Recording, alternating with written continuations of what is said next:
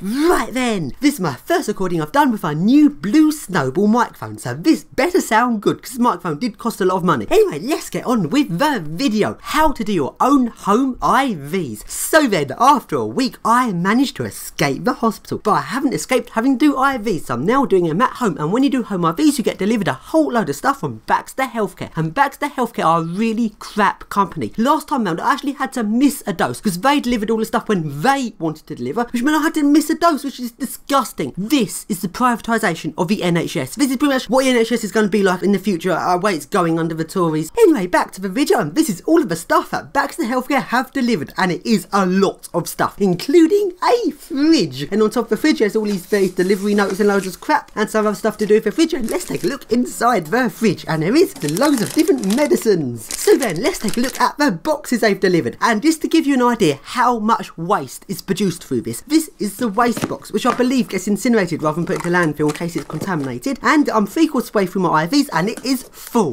Now that is pretty scary. This is really bad for the environment. I mean, just look how much waste is produced here. I mean, a lot of this stuff could actually be reused, but it couldn't be reused for IVs because IVs have to be sterile, so that means having a new thing every single time. But a lot of the stuff, like the syringes, could be reused for other stuff, couldn't be made sterile again, but it could be cleaned and used for something else. It's just a ridiculous amount of waste here. And so then, here is the shops bin. Danger, contaminated shops. And if you look inside, there is some needles, although these are not actually contaminated because I don't actually use the needles for injecting, which you'll see later on. So then, let's take a look at our boxes, and in these boxes here is the pre-filled salines, which I can't actually use because I have a reaction to them. Even the doctors don't know why I get this reaction. And I think it's something to do with the way it's pre-filled full of saline, meaning all the plastic over time seeps into it or something, because when these are injected, it makes me feel like, oh, this is awful. They shouldn't have been delivered because these are now just going to have to be incinerated because they can't accept them back. So once they've been delivered to a patient, they can't be delivered to another patient in case someone's done something to it. So that's just a load of waste. So then, in this box is full of stuff. And the first thing is alcohol wipes, and this is the only thing that'll still come in handy after I finish with the IVs because these are really useful. And the next thing is latex gloves. Now, there's a very precise procedure of putting these on to keep them sterile, which I'll show later on. And the next thing is an extra thing to put over where the line goes in case it starts to peel off over time, and I didn't actually have to use this. And in the next box there is pre-filled heparins, and this is an anti-clotting thing, so you put it in the line when you finish using it so blood doesn't clot round the end of the line. And the next thing is the needles, and look how many needles they've sent me. I'm never going to need that many needles. That's ridiculous. Why have they sent me so many needles? And in this box is the salines. This is the make it yourself salines because I can't use the pre-fills. And once again, they've given me a massive oversupply. I mean, I'm 3/4 through my IVs and look how many I've got left. Although salines will come in handy for backflowing my nebulizer, so these won't go to waste. And in the big box there is loads and loads and loads of syringes. And once again, they've given me a massive oversupply of syringes. I'm never going to need that many. Why have they given me so many syringes? So then, let's now do my IV. And I'm sounding really enthusiastic because I'm recording this once I've actually finished doing it, because it's a real pain having to do these. I mean, I couldn't really go out and film any lives doing this because I have to do this 3 times a day, and well, I have to keep this completely sterile, so I couldn't risk doing it outside. So I've been stuck not doing very much, well, mainly coding my game, which has now been released. So please take a look at my game, which is benno.org.uk/livegame/mmog, my new live filming game multiplayer. So then, let's now do my home IV, and let's take a look through the stuff. Firstly, alcohol. I need to put alcohol on my hands, so my hands are perfectly clean before doing anything else. So then, the first thing I've got here is an EpiPen, and this is in case I have a massive reaction to the IV, so I stab myself with it and something goes wrong, which is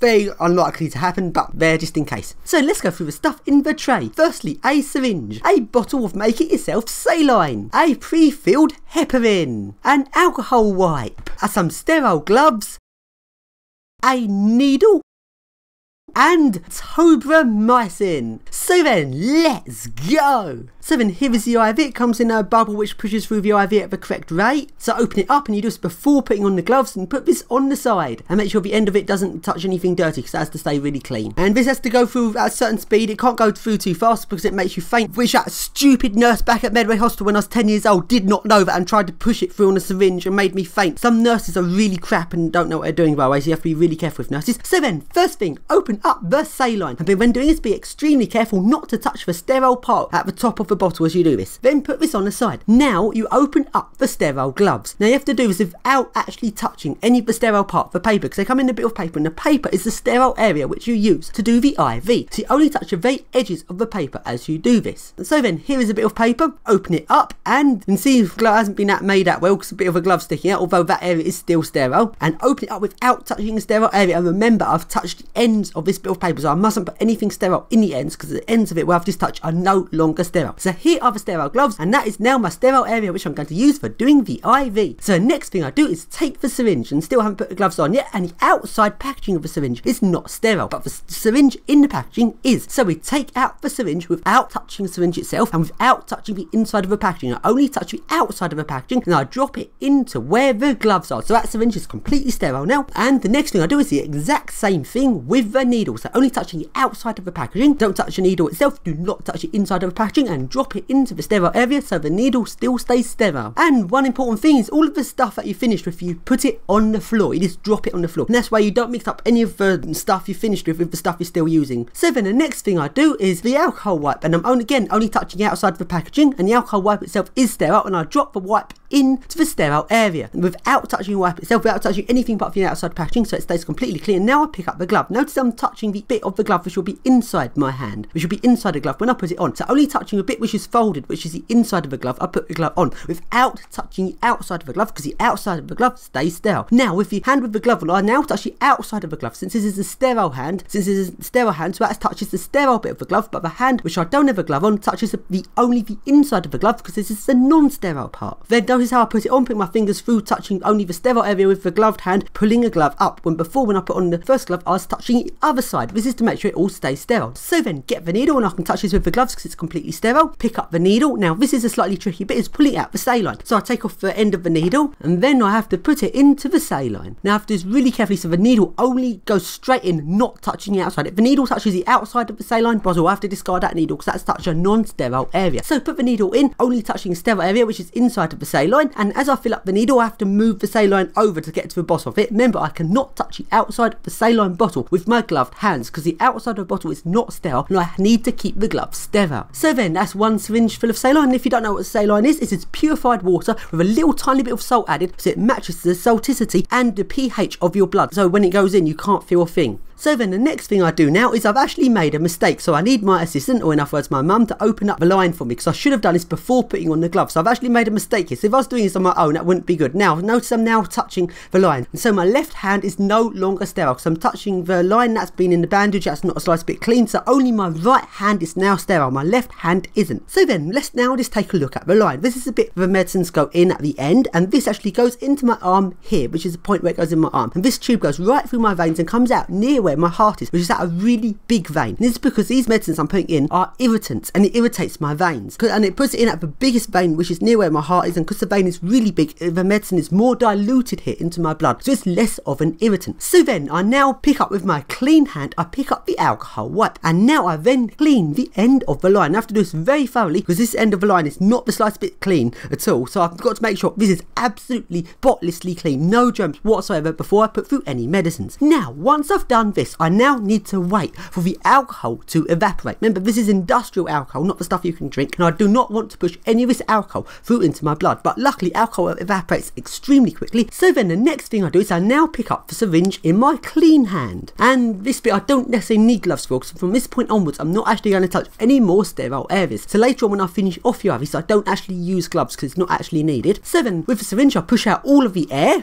unlike one of the nurses at hospital which was failing to actually prime the line properly, leaving a load of air in, which was not good. That nurse couldn't even speak very good English, she really didn't know what she was doing of at all. That was a bit scary, but luckily at home I'm doing it all myself so I can make sure I do it all properly. So then with the syringe I now put it into the line. First things first, I need to make sure my arm is in the right position to make sure the line isn't blocked. If I have my arm in the wrong position, it actually hurts when it goes in, so I have to make sure my arm's in the right position to make sure it all goes through nice and smoothly. Next thing is I need to unclip the line, and I did that with my clean hand, so now both my hands are now not sterile anymore, but that doesn't matter because I'm not going to touch the actual sterile areas, because look how I connect it. I don't actually have to touch the sterile points of this. So then I now push it through, to start with really slowly because the line's full of heparin, and really slowly and actually see it go through can see a slight bubble going through the line, and after the first meal I can speed up and make sure the line's completely clear by pushing through the saline fairly quickly, making sure there's not much pressure of it going through to make sure the medicine going through nice and smoothly. And after I've done this, I now take the bottle of tobramycin, which is one of the strongest medicines of the mycin family. So take off the cap at the end, and first thing is I need to prime the line, and again drop the cap on the floor because I want to make sure the whole area I'm working stays completely free of clutters. And so then open up medicine, and the line itself is full of air, so I need to make sure all of this line is full of medicine before I start.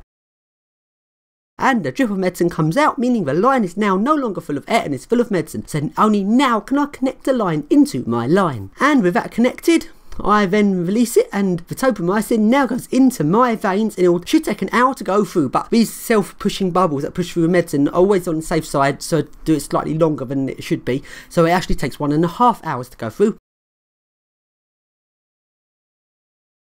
And now, an hour and a half later, it's now time to finish off the IV. So I disconnect the tobramycin, now pick up the syringe of saline. Now this is in the sterile area and it's remained sterile through the time I was doing IV. So the whole time I was doing IV, I had to make sure absolutely nothing went near this sterile area to keep the syringe sterile for where I needed it at the end. From it now, pick up the syringe, and my hands are not sterile, but it doesn't matter because I'm not actually going to be touching the vital part, which is where the liquid comes out the end of the syringe. And because I'm not touching it, I don't actually need gloves for this bit. Now I connect the syringe of saline up to the line. Initially push it slowly for a first meal because I'm pushing through the tobramycin already in my line. That bit has to go in slowly. Then once that's in, I then push in the rest of the saline fairly quickly. And then once the saline's been pushed through, I take this off, get a pre-filled heparin, and I'm only pushing through 1 ml of heparin to make sure the line is full of heparin so it doesn't clog up with blood.